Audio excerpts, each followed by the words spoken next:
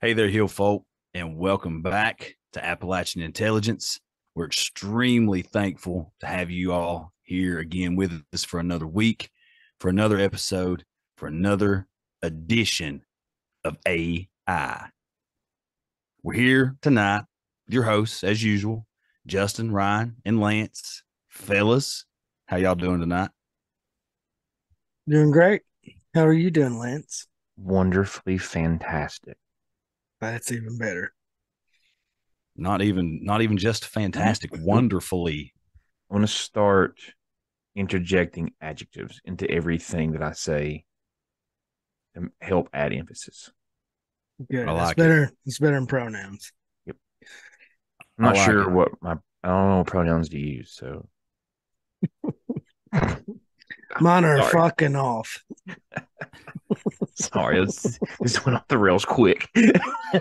Really fast, really fast. We can't even get through the intro. And let's restart this.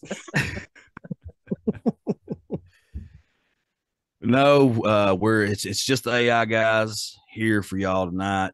Um, we did have we were supposed to sit down with a couple really awesome dudes from a really awesome podcast this week. Some junk came up on my end. I had to reschedule with them, so we're in the process of that. But we've always got enough weird to talk about between the three of us. And even if we didn't have the weird to talk about, we would talk about something and it would get weird. And So, I was gonna say we would make it weird for sure. yeah, it'll get weird really Yeah, quick. Yeah. weird.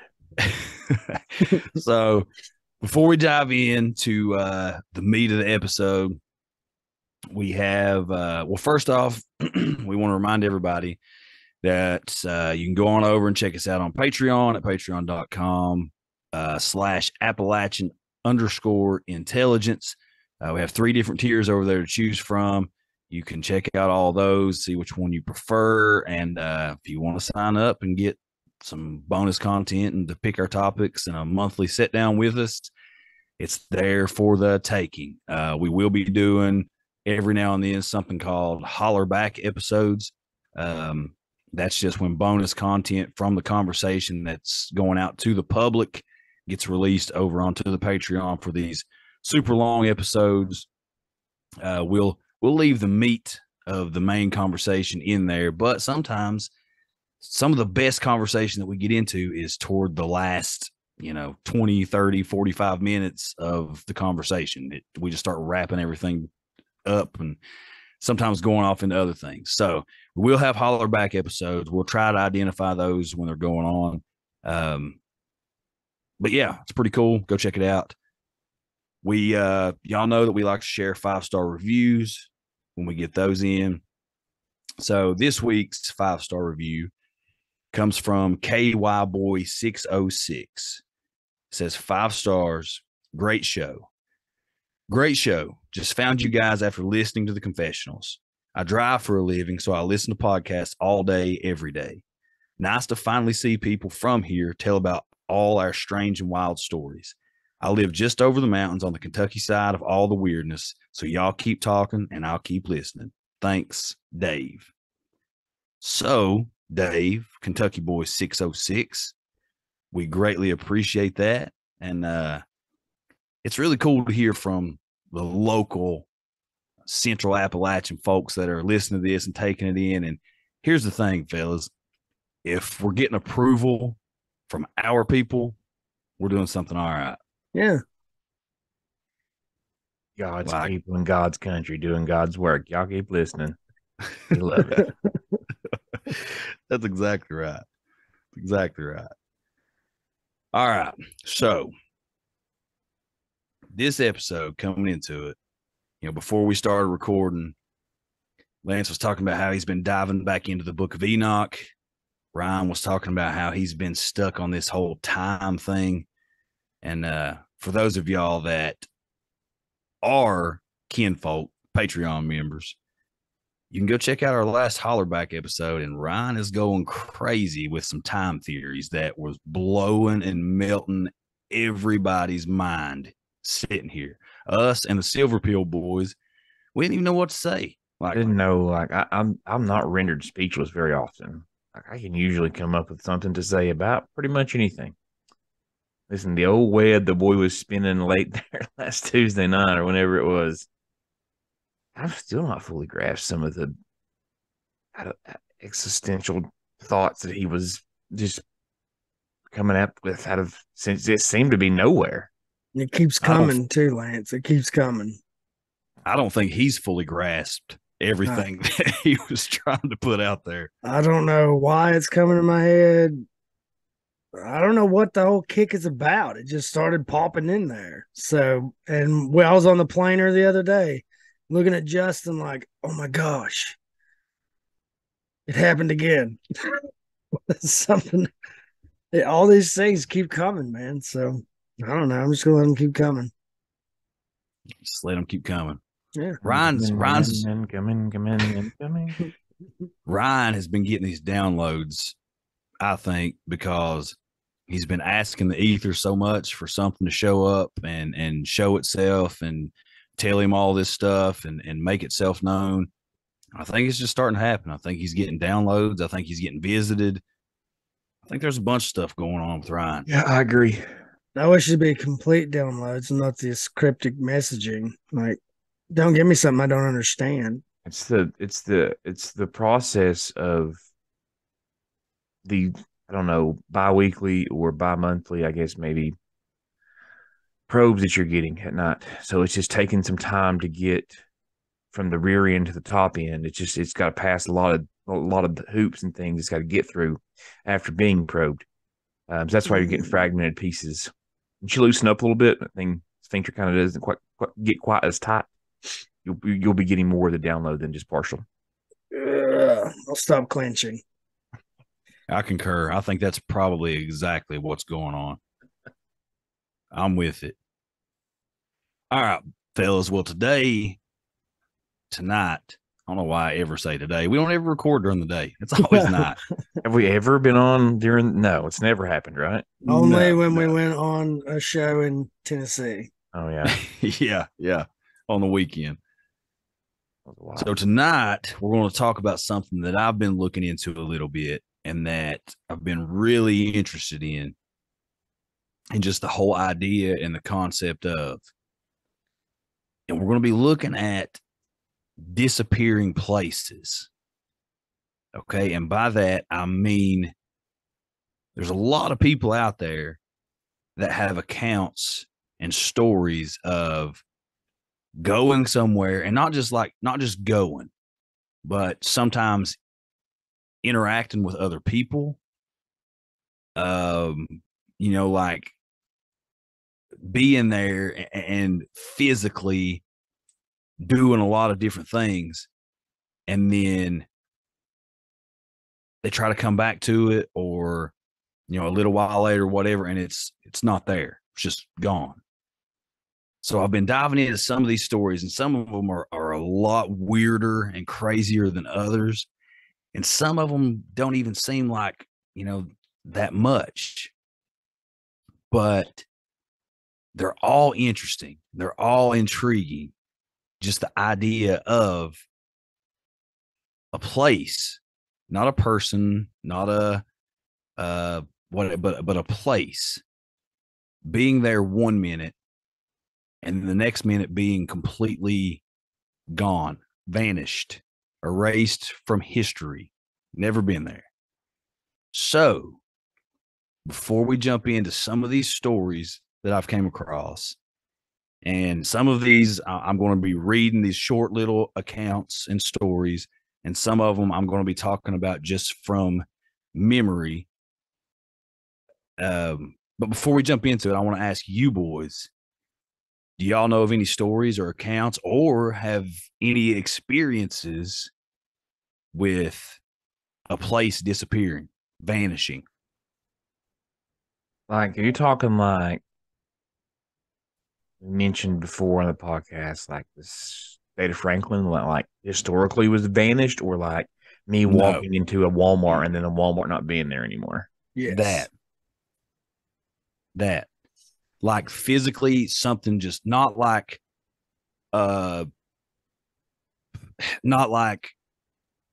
It's not like history covering Not something like up, State of like, Franklin, not even like Atlantis. You know, people believe that it was right. there, and then due to natural disaster or whatever, it's sunk beneath the sea and it's lost to history. Not even like that. This is like me walking into a gas station to buy Coke Zero and then it just not being there anymore. Yes, and Yeah, there's no actually, gas station.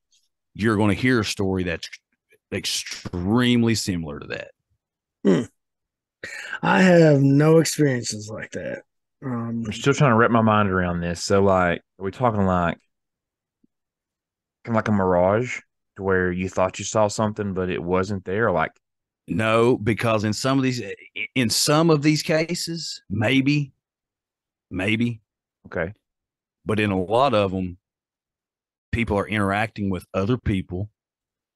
They are buying something or encountering, interacting with their environment, whether that's people or animals or the trees, the grass, like they're physically encountering things within their environment and then come back and it's not there. Are there any other similarities, as in location, time of day, or anything like that? Not that I've found or come across, or I mean, possibly, I'm sure that, I mean, you know, as well as I do, if you sit down and put enough stories together, you can connect dots in almost any case. Yeah. But the majority of these just seem So it seems pretty, like they're jumping timelines by stepping through the door. well, that's one of the theories. I mean, that's one of the theories. And there's not a whole lot of theories out there. There's just theories that I've, kind of thought about and came up with. You know, if you look at them on Reddit, you'll find some of these stories in a subreddit of like glitches in the Matrix. You know, you'll find some there. You find Some programmer. Oh shit, that gas station wasn't supposed to be there. I hit the one, I should hit the zero. but no, there's some weird accounts out there. And you have some that are extremely well known that may not be exactly like, so I was there and then I wasn't there, but it kind of has ties to the same basic concept. So here's the weird thing. While I've been looking into this, I start getting like this memory. Okay. And I don't know if it's a dream. I don't know if I read so many stories that it's just kind of like manifesting, vanishing places. Well, I don't know, but I started getting like these little fragments of a memory, okay, of of being up above my dad's house. All right, and as we're talking, like up above my dad's house, Lance has been there. Me and Lance Holler boy. Me and Lance went ghost hunting up there one night. It was a blast. Here's to you, squirrel. Here's to you, squirrel. So it's straight mountainside. Okay, it's a holler, like a holler, but up above his house is straight up mountainside. There is no flat places. There are no clearings. There are no anything like that. It's just it's poplar and oak all the way up the mountain. But I have this memory, but just little fragments of it, of being a kid and going to this hollered out oak and kicking back in that hollow part of the oak. And I remember like just barely walking up into the woods above the house, sitting in this thing and looking out over this field. There are no fields there. There is no, and I don't know where this keeps coming from. Like, I don't know I don't even know if it's real. I just know that I keep getting these, like, this is a memory. Well, maybe you should stop tightening your sphincter and letting the probes come in easier. Being probed. Yeah, I guess. I don't know. There are no fields up there, Justin. No, none, zero. There's not even a way for there to be a field up there. No. There's plenty of hollowed out oak trees, I'm sure, but Yeah, but I specifically remember these fragments that I'm getting. I remember hands behind your head, feet kicked up like Frodo Baggins, and then you're looking out over the meadow, and the butterflies are around. Smoking a pipe like Frodo. Yeah, but I remember being young enough that I just walked up into the woods, just barely up into the woods, and doing it like this was my little spot. I don't know. I don't know where it's coming Mayhaps from. you sat in a fairy circle and you seen what they wanted you to. Maybe that's another theory. What if these are like fairy I feel like this circles? is a repressed memory of a happy place you used to go to. That's Yeah. possible. That's possible. There's a lot of childhood trauma that I've got pushed down here. A whole lot of childhood trauma that will never be spoken about. Well, come on. Tell us about your feelings, Justin. This is where you can empty your sorrowed soul and maybe for the be made fun kinfolk, of for it. maybe for the kinfolk over on Patreon, we might have to have a therapy session of. All right, okay, so let's get into this. We got a basis to what this is. Now I'm intrigued. When you first gave me disappearing this, places. when you first came this, you first sent us this, I was like, that sounds stupid. But This is going to be ridiculous. I'm in for whatever. Now I'm intrigued. Well, good. So I was a little bit, curious, but now you've intrigued me. So the first story that I'm going to read is extremely close to the example that you gave trying to figure this out. Okay, this comes from Redditor U_Selly. I was driving from Dallas to Tuscaloosa, left at midnight, and drove straight through the night with two friends. Passed out sleeping. It was probably 4 a.m., and I had a quarter of a tank of gas, which translates to about 100 miles. I saw that the nearest town was about 90 miles, so I was pretty worried about making it. Before I hit that town, I ran into a tiny town that wasn't on the map. A few houses, a gas station, a convenience store, and that was about it. I walked into the gas station and handed the guy $50 so I could fill up. He was a really tall, skinny black guy, like skin wrapped around the bones level skinny, probably 6'5" at least. And he just had this eerie look about it. He looked at me, leaned over the counter, scanned the outside, and looked back at me. He handed me my $50 back and a hat and said, "Look, you look like a nice young fella. You don't want to be out here at this time of night looking like that. Put the hat on, get to your car quickly, and get gas at the next town." I was super confused and just said, "I don't have enough gas to get there. That's why I'm here. I didn't even know this place existed." He responded, "It doesn't. Here, there's 2 gallons left in this can. Just drive another 15 to 20 miles out and use those 2 gallons. But please, you need to move now." At that point, I stopped questioning him and left. On my return trip, it was daytime, so I wanted to stop back in and return the can with 2 gallons in it. But wouldn't you know it, I couldn't find the little town again. It's like it disappeared over the weekend. To this day, I refuse to stop in small towns that aren't on the map. I have no idea what that gas station employee was trying to save me from, but he pushed me out of there with some urgency and even gave me free gas to do so. So, first little quick story. Now, that one could be explained that he just didn't make the right stop, right? I mean, on his way back through. It was different. Yeah. He could see in the daylight, whereas he couldn't at night. A different road, anything like that. Second of all, Sally, you got real close to being racist. Listen, I almost asked, what kind of racist subreddit did you get on? He's a really weird looking black dude. I didn't get close. I didn't get close to being racist. That was no. I said you silly. I said you silly. Yeah, so I was curious. Hey, wait a minute. What is this? I'm hating my. I mean, no, that's exactly right. Ain't no hating this holler.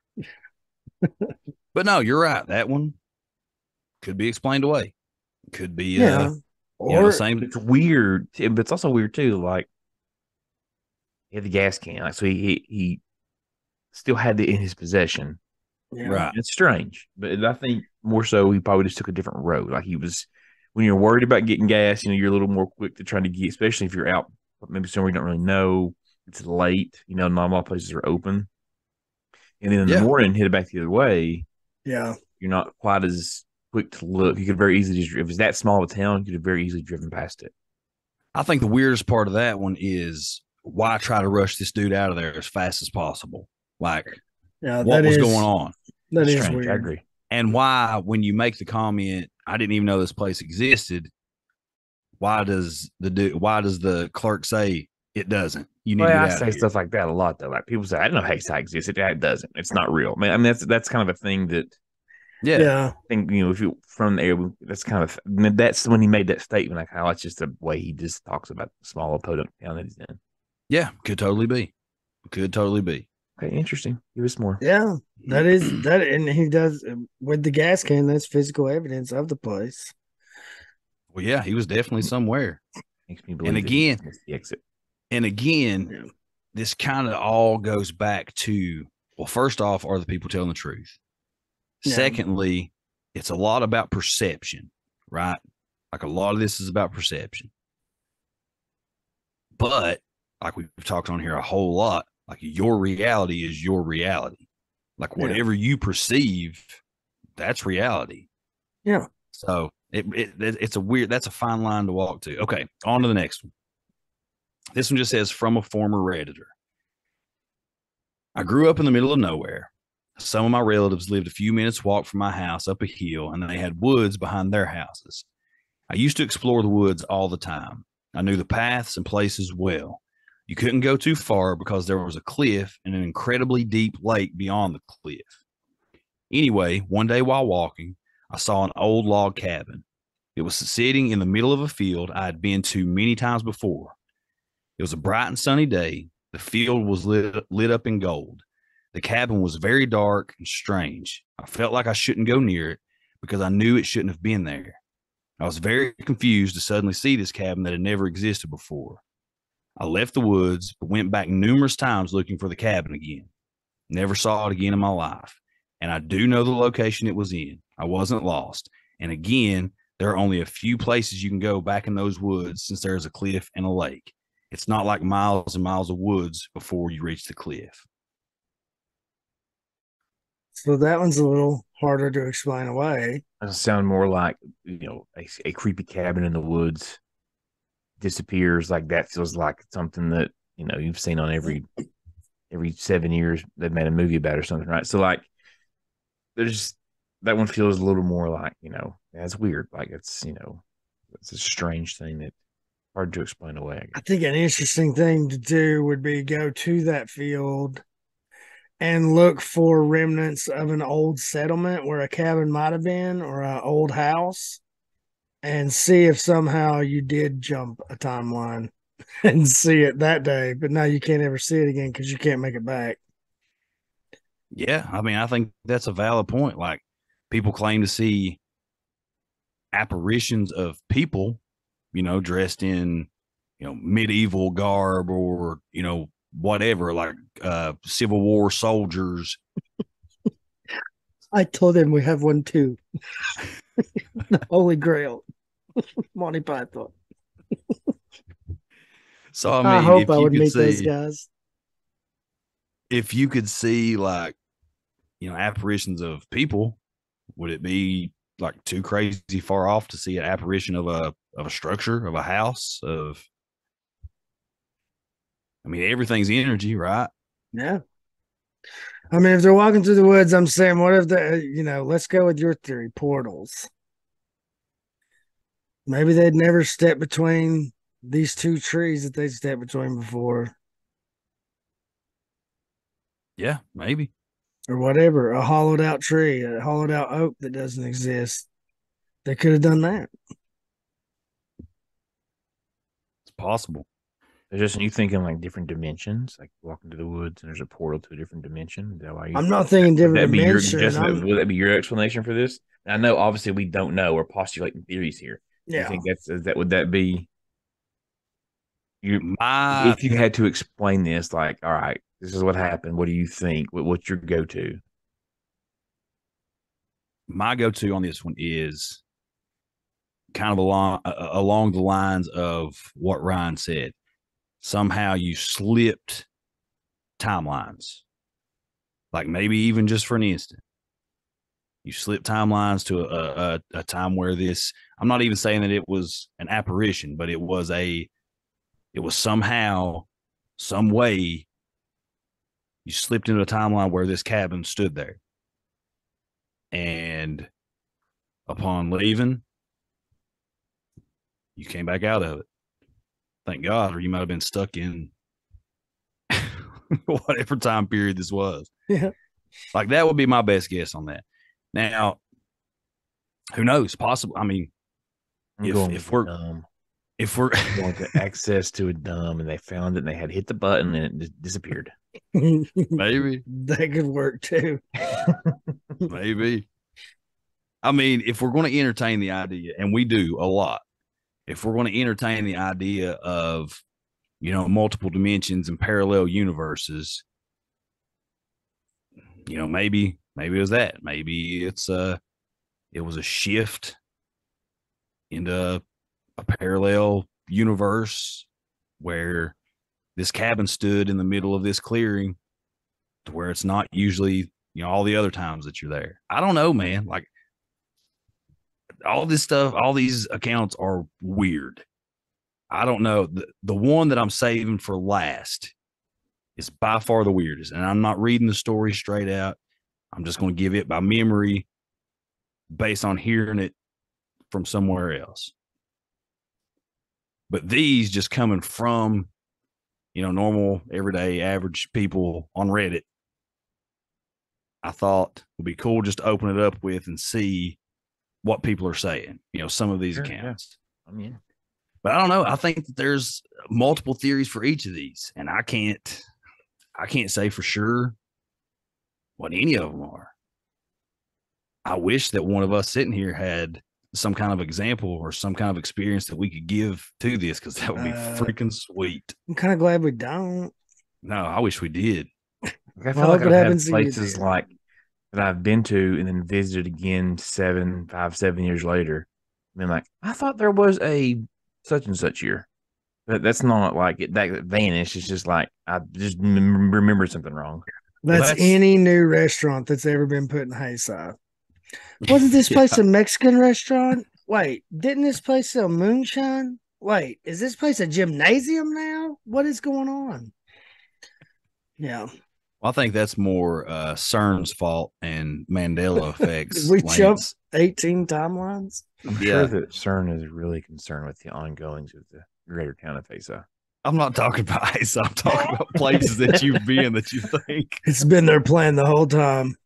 Actually, the hub. There will be 2 restaurants. First. That's the place they change first. Let the fingertips and the roots move out from Hayside. There will be a Pizza Plus and a Subway, and that is it, damn it. Fire it up. Maybe our rock is just like the top of the pyramid to this dome where this large hadron collider is operating out of. It could be. Maybe that's what's represented by all those circles and everything in the middle of that on the rock. Maybe that's a particle accelerator. I mean, if you're gonna hide one, by George, that'd be the place to hide one. Yeah, I wouldn't even hide it by George. I just hide it where it's at. Yeah. I don't even know any Georges in that area. All right. Next one. This is from Redditor Miss Alpha 97. When I was a kid, I went exploring in these pine woods behind my house. We live on a farm, so there's paddocks in front of our house and pine woods behind us. I wandered off for a bit before realizing I was lost. I started to get worried as I couldn't get my bearings. I explored those woods all the time and knew them well, and I hadn't been walking long, so I knew I wasn't too far in. Yet I was surrounded by trees that weren't even pine, which was impossible because it's a pine forest. Never once had I ever seen a tree that wasn't a pine in that forest or the surrounding forest. It started to get dark, and I started crying and just ran fumbling through the way I had come, hoping to find my way back.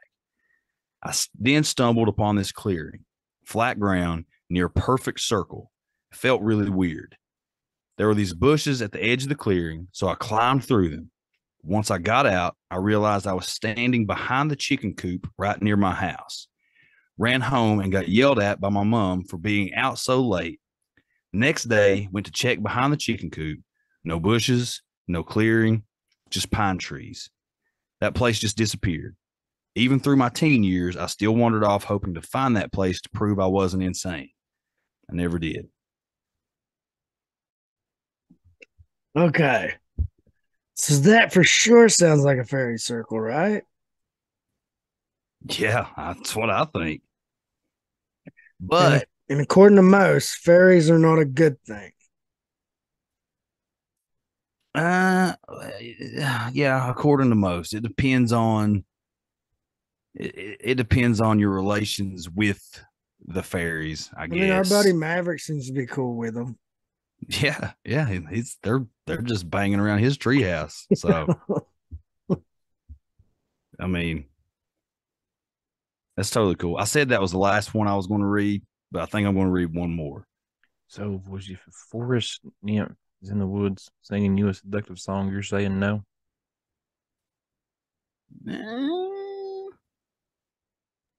I'm saying no, because I am just a asking devout, faithful, happy man.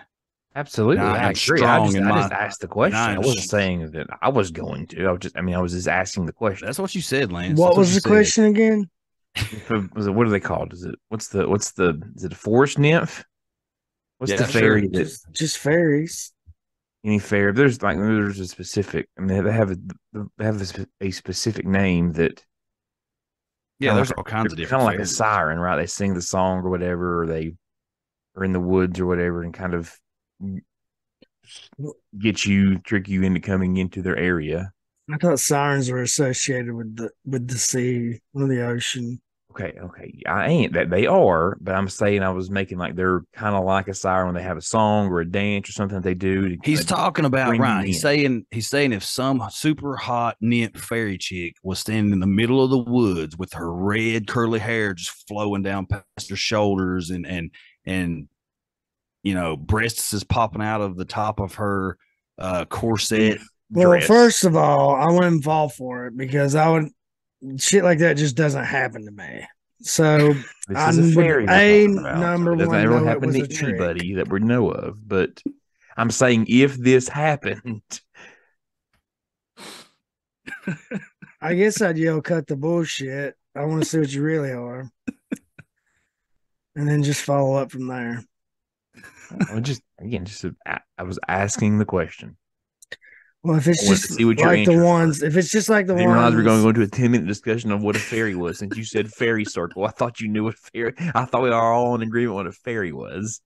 I thought we were too until you started talking about freaking sirens and everything else. Just using that as an example of how they get people to come into their atmosphere. He said it was like a siren. Like a siren. Okay. Well, all right. If they're the ones like Maverick takes pictures of, I'm going in. If it's like a siren, obviously you may not have a choice because they're going to call you in. But look, if you're talking like classification of the Fae, you're talking a bunch of different things. You're talking pixies, you're talking trolls, you're talking goblins, you're talking nymphs. It's a huge list of things that fairies are. I mean, there's such a huge discrepancy on what you say fairy or fae. Like it's the list goes on and on and on of what it could possibly be. When I think fairies, I was just thinking about the little things that I think fairies. You know what I think? Every time we say fairies, you know what automatically pops into my mind? Tinkerbell. Exactly. Yeah. Because that's what Hollywood does, man. That's what they do. They pound it in our head. Yeah, that's what we get indoctrinated by Hollywood, by Disney, with all this stuff. Damn you, evil ass Walt Disney. I mean, I know that Tinkerbell is not the representation of the Fae, but like that's what automatically pops into my head every time I hear fairy. Yeah. I don't know. They say don't enter those things. Like she got out. I mean, she went in and got out. Yeah. Maybe it helps if you don't know any better. If it was a fairy circle. Yeah. I mean, this would have to be a pretty big fairy circle because she talks about walking through trees. Yeah, and this could be something completely different. I was just throwing fairy circle out there, because it said it was a perfect circle, and this could be anything. Yeah, and a perfect circle is a band anyway. I don't know why they'd be in the middle of the woods. Yeah, Doesn't make any sense. I don't know either, unless they're just trying to throw a free show. I don't know. I think I think this is another crazy one of like slipping into a different realm or into a different dimension or whatever, because you're in the middle of a pine forest, then all of a sudden you're not. She's talking about being back in these woods all the time and spending so much time back in these woods and never seeing another tree that wasn't a pine. And then I'm sure there's some sort of lore around pine trees too, right? I mean, if we got to digging around, I would imagine there is some portal lore or dimension slipping lore around pine trees, because it just feels like there is, like, right, there's always, usually when there's one of these stories, we don't see them saying, and there's a huge line of oak trees that I slipped into it's always pine trees, right? Well, that's because pines are so creepy, dude. When the wind starts blowing through them and it sounds like people are whispering, they never die. They're also evergreen. Yeah, they don't die in the winter. They only shed needles and make perfect little padded beds to sit on. Yeah, they probably have. Well, I know that they have a whole lot of tradition as far as like Nordic pagan thoughts and beliefs as far as that, because they were the first ones that started using it as like the Yule tree. That's where we get our Christmas tree from. Yeah, it was the Yule tree is what they celebrated during the winter solstice, the Yule time festivals. it's also the only time they burnt Yule logs. Mm-hmm. Because as you know, you don't really want to burn pine in your furnaces. No, super wet. You gob up your chimney too. All right, so super in sappy. Aberfoyle, Scotland, there is a Scots pine known as the fairy tree. Mm. And the fairy tree legend has it that the Reverend one Robert Kirk was abducted by fairies in 1692, and that his spirit is said to remain in this ancient fairy pine tree. It is a persistent theme in folklore of the Scots pine, and is used as a marker in the landscape. The Highlands mark burial places of warriors, heroes, or chiefs. Further south, the Scots pines were more unusual and it stood out, and were used lots of times as ancient trackways and crossroads. Goes on and on about the pine tree, sometimes planted as a badge, as a gesture of defiance to the king or to whoever was in power at the time. So you're talking about a Scots pine, so I'm guessing we're talking Scotland and the UK region, right? Correct. Okay, so this story that I was reading from this Redditor, she said mum. Yeah, I noticed that too. True. That's UK. I like how in that time planting a pine tree was like a fuck you to the queen or something. You queen. Here's a pine tree. Is that a pine tree in his yard? Off with his head. Yeah. Oh man. Also, seems like as soon as they said it was a reverend, I got to go straight to the fact that they're probably trying to discredit some sort of pagan belief over fairies and stuff. See, it took the reverend. We can't have this devilry. Because a lot of that went on then too. I don't know. It sounds like the Reverend lost in this battle. If he ever existed, is what I'm saying. A quick Google search of, here's what I typed in: pine tree, fae, and lore.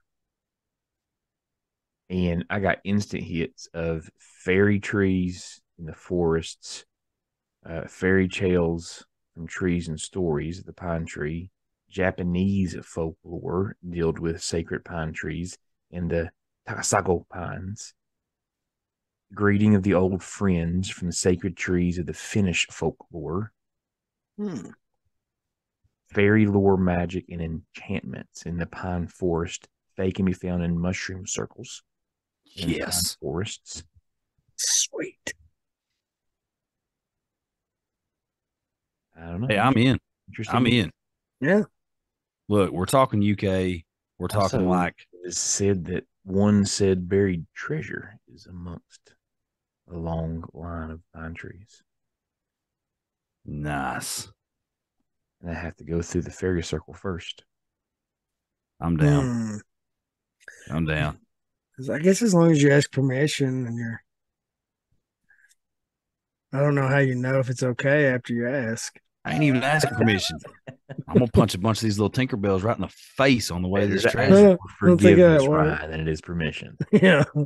I don't think that works in these situations. Well, you talked about like this forest nymph coming out and kind of like seducing you into the woods and stuff. And like, if you look at fae folklore, if you look at fairy folklore, like there's a lot of different things that people believe and describe, especially the whole UK area as fae. Like they classify everything. Isn't that the kind of the main folklore over there is the fae? Yeah. They essentially not blame's not a good word, but they essentially credit everything that way to the fae, correct? Well, especially back in the older times, like they've more modernized, now to most Western beliefs as far as to the supernatural and paranormal. But the farther back you look, the more that it's fairies, Bigfoot's fairy, cryptids are fairy, The UFOs, changelings. UFOs are fairies, The leprechauns and all the different things. Yeah, poltergeists are fairies. Everything is fairies. Like, what we would look at as abductions and UFO cases today, they would just call fairy changelings then. So, like, I mean, it's a whole, like, they classified everything as the fae, as fairies. We're going to get Josh Cutchin on here in a few weeks too, to give us a whole rundown of fairy folklore, the fae, how it corresponds with Bigfoot, with UFOs, with all this different stuff. Because he's if you just said that earlier, that knowledgeable. would have saved us a lot of conversation about what fairies are. Well, I mean, it's a good conversation. I like it. Am I wrong, Lance? Look, y'all know if we're talking about it, eventually at some point, we're going to have somebody on here who knows. Well, everybody that we have on here knows a lot more than we know. Well, we've told everybody from the anywhere start. knows a lot more than we know. We've told everybody from the start. We don't know shit about any of this. That's why we bring these people on. It's your fault for listening to these three idiots talk about this stuff. Yeah. Y'all get. So we bring people who know what's going on. Right. Or even they don't know, they seem like they know compared to us. Yeah, really. All right. Last story that I'm going to read before I go to the big one. Okay. This is from Redditor, You Skeleton Skellers. It's a really cool name. Skeleton Skellers. It's not racist. Look, I can't help it. All right. I can't PC down what these Redditors are saying, Lance. Okay. I'm just reading straight from the story. All right. This is before you get into this. I like how you were reading that story and you weren't paying any attention because you were reading, but Ryan and I had the exact same thought at the exact same time. We just went like this together. All right, proceed. Sorry. All right. When I went on a road trip to see my family in Texas, sounds like a lot of these are happening in Texas. Yeah, Texas must be a different dimension. Maybe that's why they get by with so much stuff down there. It's that border down there. They jump dimensions until they get across. Maybe. It would be along the 33rd. True that. It'd be the 33rd parallel. All right, let me start over. When I went on a road trip to see my family in Texas, I stopped at a gas station to fill up and get some coffee as it was about 2 a.m. I went inside and there was a man at the counter smiling as normal. They didn't sell coffee, surprisingly, so I settled with an energy drink. I exited the store, got into my car, and drove off as you normally would. As soon as I left the parking lot of the dimly lit gas station, my gas tank was back on low. My energy drink was gone as if it vanished out of the cup holder. And when I looked into my rearview mirror, there was no gas station. I turned around and all there was Texas land. I still have no clue what happened to this day. This is not real. There's not a gas station in America that doesn't sell coffee. And what kind of gas stations out of coffee? It's not real. This is not a real story. And this is one of those moments, too, that we've all been there. He got his stuff and he drove. And he's zoned out. He's thrown his Red Bull out the window and littered after he got done with it. Totally forgot where he was at. And just he's on route, whatever, driving with nothing for an hour, 2 hours, 3 hours, and he's just been in his own head, and that's why he turned. He's like, oh, what just happened? We all done it, right? We all drove home from work. I'm like, how did I get here? Yeah, mostly because I'm listening to Audible. I'm like, oh man, Touche. No free ads, but like I don't. It's I don't know. It's crazy. It's a weird. It's a weird story. that is weird. Well, I think the big one. I think that is one of those. Real quickly, I think that is one of those. Like, Let's just done with this story. Said no coffee in the gas station in America. There's no way this is real. Next, I think that is one of them that, like you were just saying, we all get in that weird zone. You know, he might have actually done all this stuff, and like you said, the energy drink drop under his chair, or he'll chug it and throw it out. I mean, he's been driving a long time. It was 2 a.m. and he might have been a few miles down the road when he was like looking in his rearview mirror to check on this gas station, and it's gone. Now, if this story plays out exactly like it's written, it's freaking weird. Like, absolutely, there's no explaining it. Yeah, but I think there are some explanations that you can put, because I know we sailed out of, we went on a cruise a few years ago as a family, and we sailed out of New Orleans. Okay. We were leaving at 7:00 Sunday morning. Well, I was coaching Little League football at the time, and I tried to get the game moved to way earlier that morning on Saturday morning.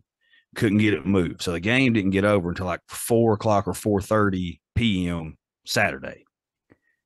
So we jumped in the vehicle right after the game, and we're driving to New Orleans throughout the night.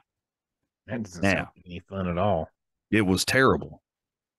But, I mean, we had to board this ship at 7 a.m. the very next morning. So you're talking what, 16 hours for a 12 or 13 hour trip. So there's not a whole lot of leeway here. We're not stopping anywhere and getting any rest. Stop and get gas, stop and eat, like quickly, get back on the road and go. So I was driving because, well, for one, I do all the driving, but the reason I do all the driving is because Monica scares me to death, and I can't take it. Co-sign. Monica scares you too? No, but my wife don't let her drive anywhere. So we're driving through the night. Well, about the time that we got somewhere in the middle of Mississippi, dude, middle of the night, there was junk like materializing in the middle of the road. I was swerving, slamming on my brakes. Like, I was hallucinating, man. And now we're only talking like, I don't know, 10, 11 hours in, probably. And literally, I was seeing stuff materialize like up out of the road, the middle of the highway, and swerving.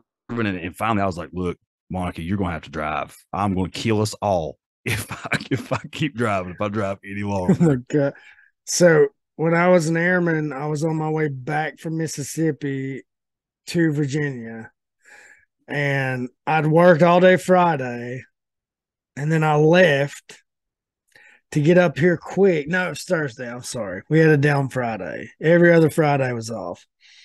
So I take off Thursday after work, and it's like 2, 3 o'clock in the morning. It's a 13-hour trip, and fell asleep on the road. Had a dream that a car bowed up in front of me, and I dead stopped on the interstate. Luckily, I was alone on this road. I just had this vision of taillights all around me, and I just freaking bowed up in my truck in the middle of the road. And that's just a story to remind people: don't do stupid shit like that. Don't drive that far. Yeah, really. Like it's a bad deal. It's a Yeah. bad deal. Wouldn't invite. But anyway, I say all that and I tell that story to say that, these road trips, a lot of times some stuff can be happening that looking back on it, it might be like, well, that was weird. Or I seen that. Like I could easily sit here right now and say, dude, I saw all these apparitions in the middle of the road, or I saw like, but no, I know that I was like hallucinating. I just been driving for so long. So, I mean, it could be explained away. The tired mind can do some crazy things. Oh yeah, for sure, for sure. All right. Like right now, if people were watching us, they would accuse me of taking gummies again. But I swear to you, I'm still sober. I'm just, for some reason, so freaking tired tonight. Just really tired. I don't know why. Yeah, I think it was the lining out of the songs. All right, Justin. All right. So this next one is what we've been waiting for. This next one comes from a podcast that I really enjoy listening to, Scared to Death. Our boy Dan Cummins and his wife Lindsay do a like a paranormal story, ghost story podcast. They drop once a week, where Dan and his research team find like 2 stories to share, about haunted locations or paranormal encounters or whatever. And then his wife Lindsay, she reads off and shares listeners' stories.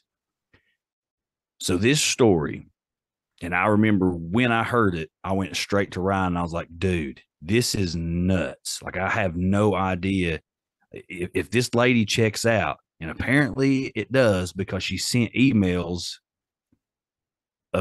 she had receipts, and by receipts, I mean actual receipts.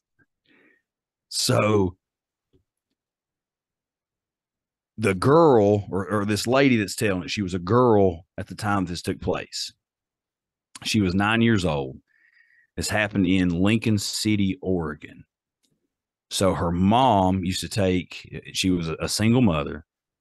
She would take her and her kids, a few Saturdays out of the year to the beach. They'd have like a beach weekend or a beach day. So they left from their home and they're going out to have one of these beach days. They get out there, they have, and some of the details may be a little off with this. I listened to it a few months ago and I haven't re-listened to it. So I'm just stating it as I remember it. But as far as the actual weird basis, I've got that down. So they go out and they have this beach day. They're going to drive back home. It was a few hour drive or a couple hour drive, whatever. They're going to drive back home, but this intense, crazy weather hits, like crazy, crazy thunderstorm.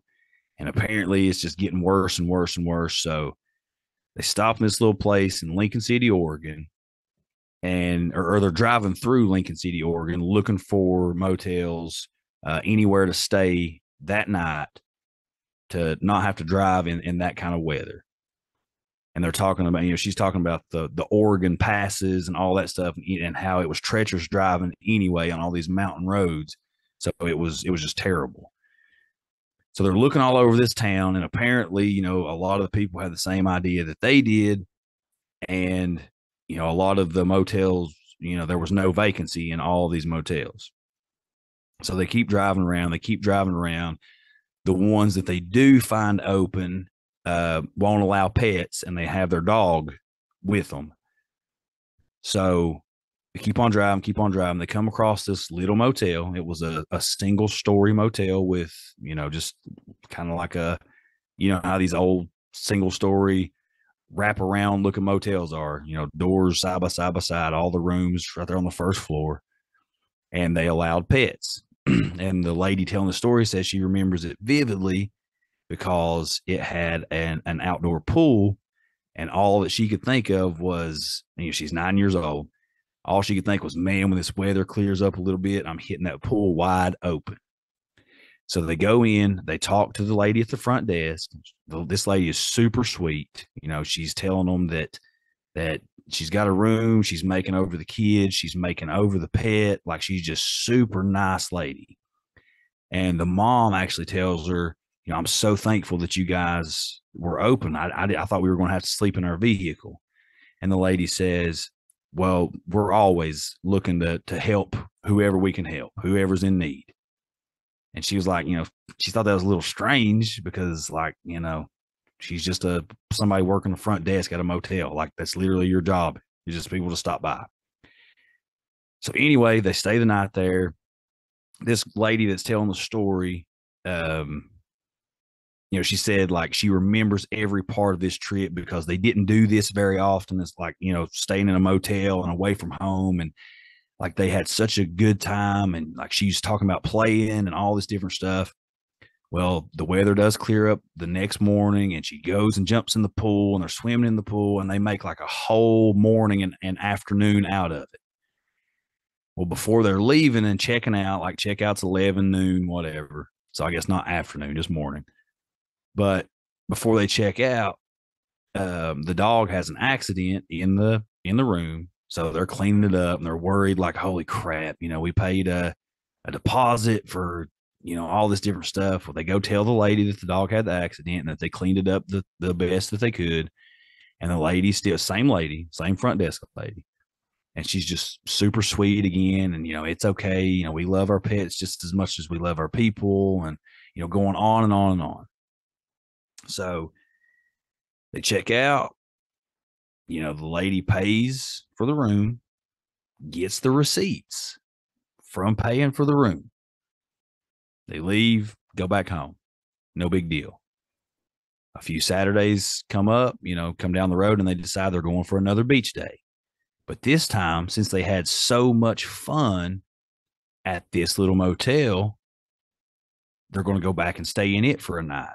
So they're going to have a beach day, and they're going to stay in this place for the night and then come back because they had such a blast the time before. So they go back to where this motel was, and it's not there. So the lady drives around because, again, she was driving around this little town, this city, whatever, all night long looking for somewhere open. So she thinks, obviously, as most all of us would, okay, I've got confused about where this place is. So she drives around the whole town, whole city, can't find it anywhere. Starts stopping at local businesses, asking about the place. Nobody's ever heard of it. And I don't remember the exact name of the place, but she remembers it and was saying it, was telling it. Nobody's ever heard of it. Stops at a laundromat that was literally right across the street from where she knew beyond a shadow of a doubt that this place was. Never heard of it. It's never been there. Brings the receipt, remembers that she still has the receipt in her purse in the vehicle, goes out, gets the receipt, brings it in, shows the laundromat owners or the people working the laundromat. Still never heard of it. Never heard of this place. Now, what you know about a lot of receipts, they have addresses to the place on them, right? So the address to this place is on the receipt, and the address is right across the street from the laundromat where there's just a parking garage. That's it. Now, we're not talking like months or years went by here. We're talking like a few weeks, tops. And nobody's ever heard of this place. All that's left there is a parking garage. And an entire family vividly remember spending an entire night and morning in this place, playing in the pool, dog having an accident, cleaning it up, talking to this lady, doing all this different stuff. And if I'm not mistaken, a copy of the receipt got sent in to the original people that put this story out. So it's like, when I say she's got receipts, she's got receipts. Literal receipts. So how do you explain that? That one I have no idea. That's portals.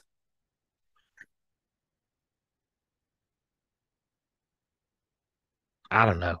I got chills listening to it though. Yeah. Man, you know what? In the freaking Pacific Northwest, man, there's just always crazy stuff. Yeah. It's just like, I'm not going. No thanks. I want to go. I do too. I would love to go. I would love to see Oregon. My cousin lives up there, and their pictures. I want to go up there for sure. But this is so crazy. Lance, you've read the Dark Tower series, and I know it's just Stephen King books, but think about all the doorways they talk about, going to the when and the where, you know, when they would go through those things. It's basically just talking about portals. Yeah, that's all it is. It's just his description of portals. It's just a description of portals, going to the when and the where. And I'll tell you something else that's kind of weird about it. But I'll wait till we're done recording. But anyway. That's a wild story. That's nuts.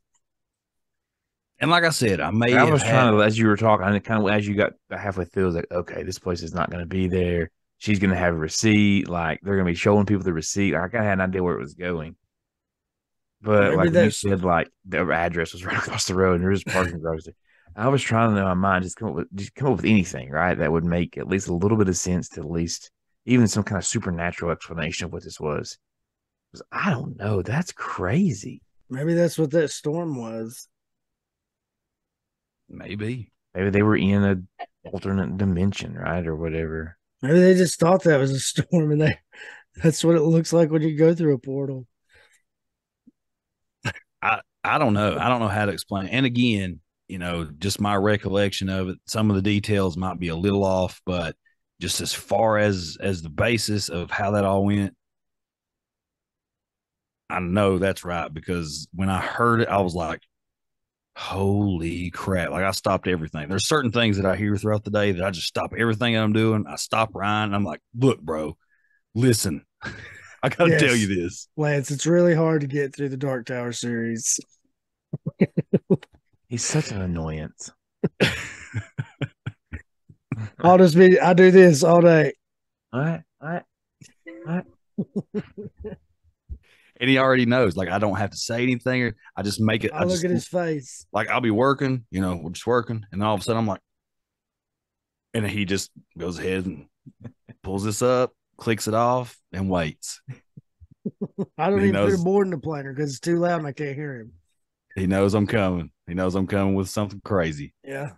What did Dan Cummings and his wife have to say about this? Well, I mean, they were talking just the same kind of thing. Like, to the best that I can remember, it was the same kind of, you know, was it some kind of alternate dimension? Was it some kind of, you know, in just some, like a crazy, tragic time of need, did somehow this, I don't know, this I don't know. It's weird too that, like, oh, we're just here to help people. Yeah, like, that's, to me, that's weird Guardian too. Angel Hotel. Yeah. I don't know, man. It's weird. It's a weird story. Doesn't sound like a bad thing. Like they had a great time. Right. Like, it wasn't, there's no like bad memories about it. So it was so good they wanted to go back. Yeah. Right.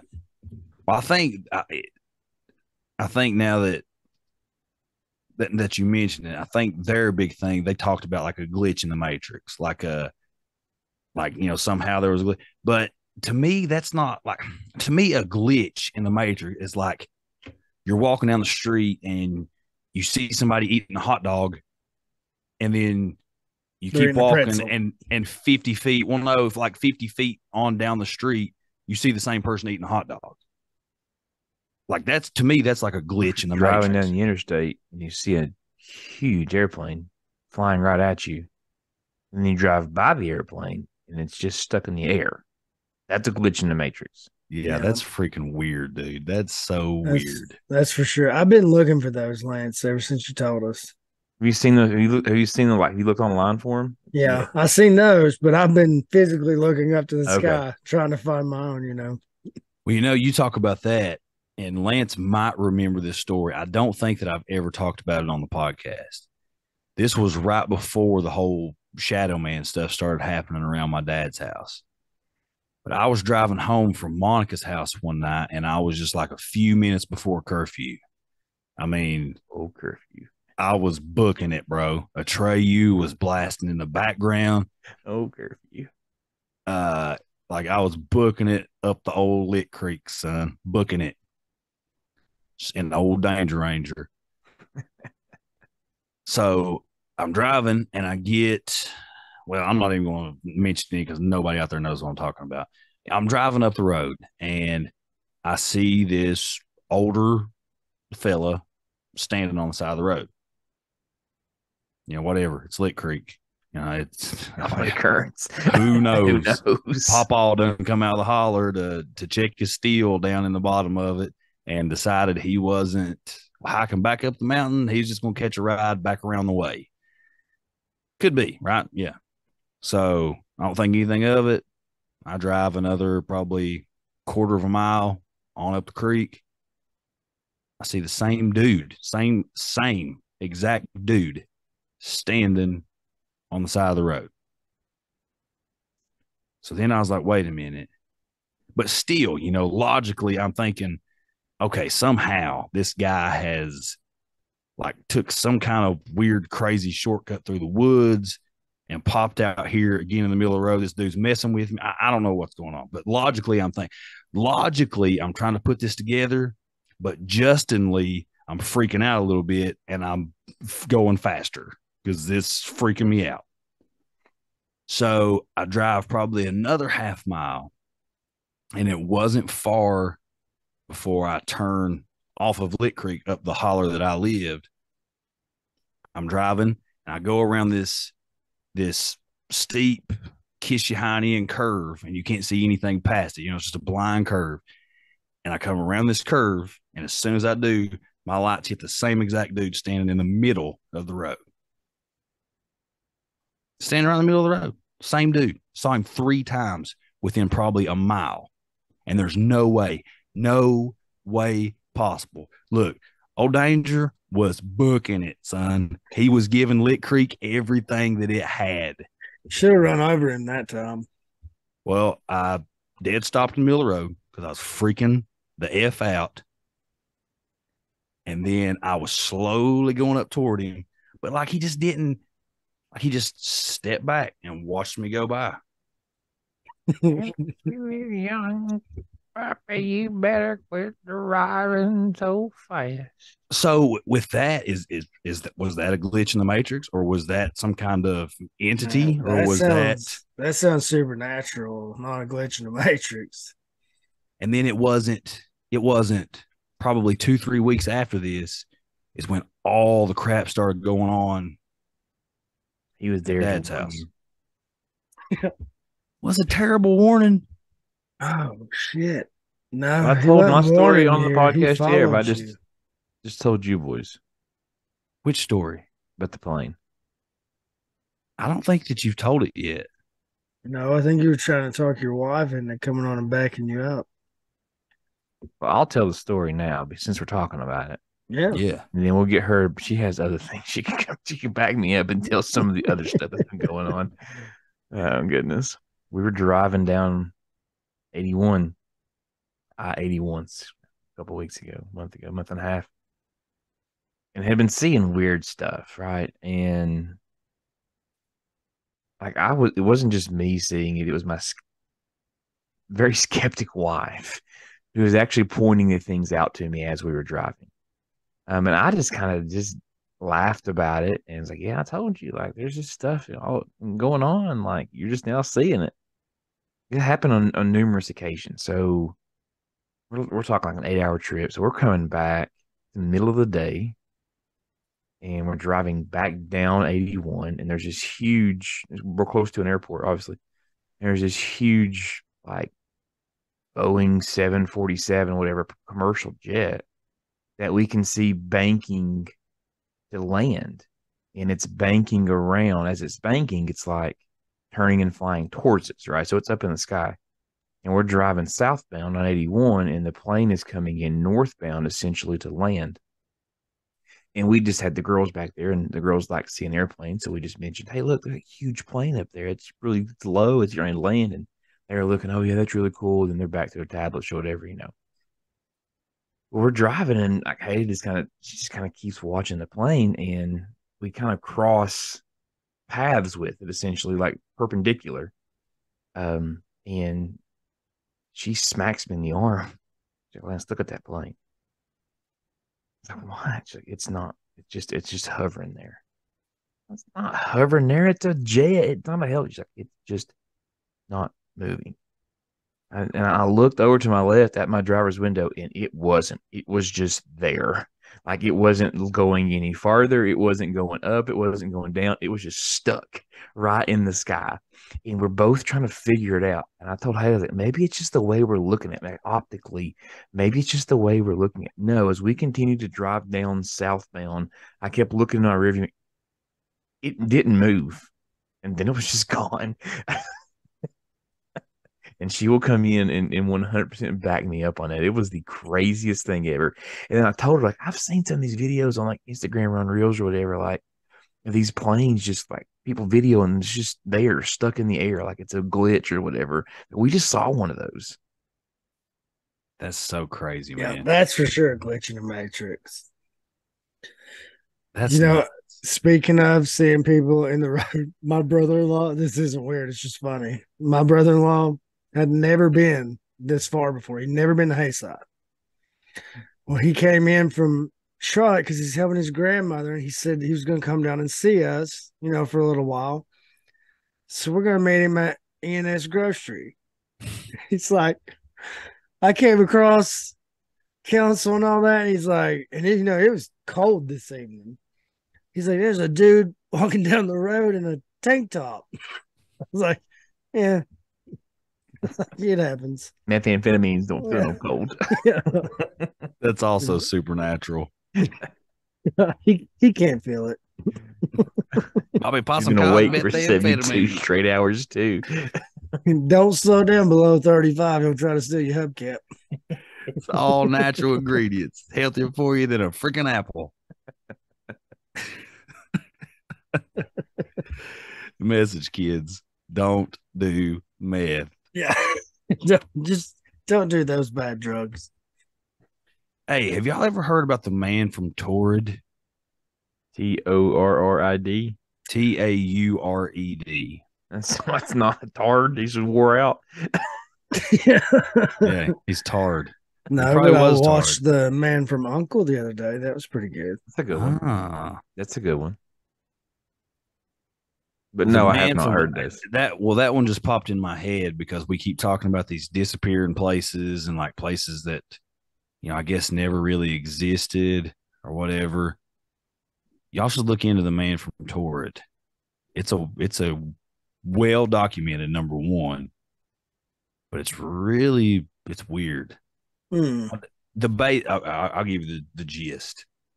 So I think it was mid 1950s, 54, I want to say.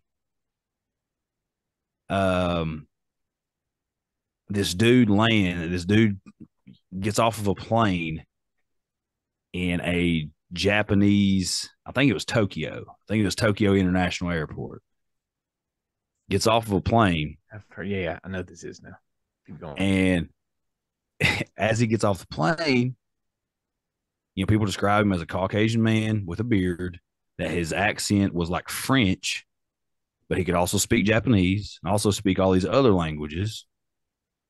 But he gets detained by, whatever. I mean, I don't know if it was TSA at the time, TSA now, but he gets detained there because he doesn't have a valid passport. So he gets off of this plane. So, I mean, he had his passport had to check out from somewhere. Let's start questioning this man. And he tells them that he's from a country called Torrid. Tells them about, and I know Lance is looking at this right now. You tell the deets if I'm messing them up, Lance. You're doing great. But he tells the people that detains him, like, first off, he speaks all these different languages. They pull out a map and ask him where Torrid is at, to explain where Torrid is. And like he points at a place that was like east of Spain, I'm thinking, like an island, like east of Spain, something like that. It was like, but he was confused. Like when he pointed at the map, he was confused at why the place that he pointed at on the map wasn't showing the name of his country. Between France and Spain. Boom. France and Spain. But he was confused. Like where he was pointing at on the map was called something different than the country that Andorra. Yeah, that's it. That's it. So he was totally confused. So they detained the man. Evidently, he has currency from this country. He has, of course, like I said, a passport from this country. They keep questioning him because they thought he was like some kind of threat. Like he was just completely filling them full of a bunch of crap, or that he was some kind of spy or whatever. And now the way the story goes, and there's two different ways. I mean, everything that you look at is going to be fact checked. We all know that. But the way that the story goes is they put him up like in these quarters, this motel, hotel, whatever, to kind of figure out what to do with him, and go back to check on him next day or whatever to pull him out, and he's gone. Disappears completely. It's nuts, dude. They still have his passport, still have been went to the stuff that they detained from him and think, he'd have to come back for it. But like they go back to look for the stuff, all of it's gone too. They've had all this passports, kept in a locker or whatever, kept in whatever lock and key or whatever, put him up for the night, go to find him, he's gone. Then the way he's got to come back for his stuff, go back, it's gone, it's all gone. None of it's there. Holy crap. So I mean, that's not so much a disappearing place, it's a disappearing person from a place that he says he's from that's never existed. It's the CIA for sure. Well, that's I was reading it quick. Most explanations or theories are that some sort of government agency. Justin's explanation is that this dude came from some kind of parallel universe where Torrid is on the border of France and Spain. And he had currency from there, man. Like currency from a place that never existed. Why, as a alphabet agency or some kind of agent from an organization, why would you have currency from a place that doesn't exist? To make it look like it did. Man, I don't know. That don't make sense to me. It don't add up. No, it's great. That's one of those, like, if you're still listening to us, first of all, God bless you. But you need to go. Sorry, you need to go check. Like, just Google that and read just some of the information around that story, because even if we could sit here for another hour and a half and just talk about the different details and things around that story and the explanations and the theories, and if it's true, if it's not true, if it's all fabricated. Like, there's a whole bunch of stuff that you all, I think, will enjoy sitting down on the pooper for 10, 15, 20 minutes. Google that and just read some of the stuff around the man from Torrid, also known as the man from Tanasabet, maybe. Is this another Tanasabet? Is another iteration of the same story. Tanasabet is translated into Torrid if it's French or whatever. But there's a lot of interesting things around that story that once you started into that, I remember that. It was actually in a book, I think, that was published in the 80s. Um, and I remember having heard that story before. But just as a quick search there, like this, reading some of the theories around it's pretty wild. Yeah, it is. Those It's are the pretty type of cool. stories for me, like ghost stories and demon stories or whatever. I'm whatever UFO, like those stories right there will put chills down my back every time. Yeah. Yeah. Doesn't matter how many times I hear stuff like that. It always puts chills down my back. Well, that's like I was listening to another episode and somebody was talking about this, and this was completely urban legend. But it was like this Japanese town, this Japanese village that used to be a successful fishing village, and then like a bunch of disease and poverty hit the place. And like they were just one of these forgotten places in Japan, they were getting no government help, all this different stuff. Well, eventually, like the people that were there, they were uprooted, or not uprooted. They like put their roots in the ground. They're like, we ain't leaving. So they started like resorting to some terrible things, cannibalism, all this different stuff. And like declared themselves completely separate from the Japanese government and just done whatever. But like this place was said to be nothing but urban legend, and like that over generations and generations of incest and cannibalism and all this different stuff, that they were like literal just monsters. But there's a couple of people that said they've been there. Like, so, it's one of those things. That's what started getting me looking into, are there places out there? Are people talking about, whole towns, villages, places that, some people can see and some people can't. Some people stumble up on and others never do. Or when they do stumble up on them, they can't find them anymore. So it sent me down a whole rabbit hole of, you know, people coming up on places, and then, because look, I'm just telling you flat out, like I would think I was going crazy. I would think I was insane if Yeah. I spent this time at this place. I physically interacted with people, had conversations, and came back. Receipts, the money that you spent. Yeah, dude. And like came back and it's just nowhere. And that would be if it was just me. If it was my entire family, I think like there's something in the water. There's a carbon Isn't there like monoxide a leak somewhere. isn't there like a subreddit thread or something about some town over in like or city or village or something in Europe that doesn't exist? I think it's in Germany. Germany, okay. And it's kind of like a running joke, right? But you get to digging into it, like there's some interesting things kind of behind it too, right? Mm-hmm. Again, Yep. I'm reaching way back there in the brain and pulling some stuff that I vaguely know a little bit about. Um, I came across what you're talking about right now. I came across a little bit of that, but there was so much around it that was just like myth and legend, and like people legitimately just saying, well, this is a story, that was passed down stuff. But like the more like, there is a lot of stuff involved with it that you're like, well, I don't like I wouldn't know. say Luxembourg. It's not Luxembourg, but it's something like that, right? Yeah, Hey, it's guess what? I got the World Wide Web at my fingertips, boys. I can look it up. yeah. Yeah.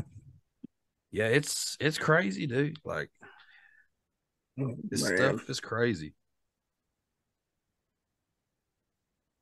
Billfield? Yep, that's it. That's it. Hmm. A conspiracy and a satirical conspiracy that claims that Billfield, Germany does not exist. Does it exist? Does not, but there's like pictures of it. I don't know. I think maybe this is a joke. I don't know. Hmm. Offers $1 million or 1 million. What's the Germans? They euros? No, Germany's not euros, are they? Yeah, I Hmm. think so. Yeah, 1 million Quid. euros to prove that it doesn't exist. propagated by various forces. There's another one we could probably jump down, but we don't have time for that. Yeah. I'm sleepy. Hey, I think Justin froze on us there. Look at him. He doesn't exist. Yeah. The It's a internet glitch. doesn't It's a exist. glitch in the matrix. Literally glitched in the matrix. They put the zero instead of the one. We talk about a I think story it's of Freddie things hit the that wrong don't number. exist after using it. Like Justin was here all night, but guess what? He really wasn't, folks, because he doesn't have internet. Look at that cheeky little smile he's got too right there. He does. He's stuck in. He's really like pixelated, blurry. It's a glitch in the matrix right there. Look at that face. It's crazy. Well, Yeah. Ryan, super interesting. Yeah. And that and again, when he first mentioned this, I was like, "This is going to be so stupid." Like, I'm in, of course, I'm always in, but I'm not going to enjoy this at all. No, that was really cool. It was interesting, especially that last story to Yeah, have last one was nuts. actual receipts and memories of a place, and then to go back just a few weeks later, and people are like, "What the hell are you talking about?" Like, and then having addresses, like having like this. Look, here's the address. It's literally right there. There is a, there's the 911 sign. And it's not there anymore. Yeah, there's no denying that. Oh, yeah, that's crazy. And those people too are like, "What is going on?" Like, Yeah, I think if I was the people in the laundromat about what the hell, who are these went crazy people in there? is that what I mean? Who would even think to like make a receipt and come up and make up a story like that? Right. You're not, yeah, exactly. Who's going to take the time to do Yeah. that just because in some podunk town, just because, like, That just, it seems weird to me to do that. right. I mean, people are crazy, I guess, but that would be a lot of work for a really minuscule, like a really specific joke to try to play on like 7 people. Yeah. It didn't sound like a very big town. It's just stopped at like what, a couple of places. I got those fuckers good. Oh goodness. Oh man. Well, I guess here he comes. I was going to do the closing, but now he is on his way back. Oh, you know what? Before we do close, I wanted to do something I think we should do. We always give a shout out to our reviews, our 5-star reviews. So I think it would be nice of us to give a shout out to our new Patreon members. Absolutely. It's a great idea. And so, starting off, I just want to give a big thanks to our new kinfolk, Kenneth Bailey, Mr. Here. Beard, Here. the amazing Rando, Here. Troy. Here. I think this is pronounced Fido. Here.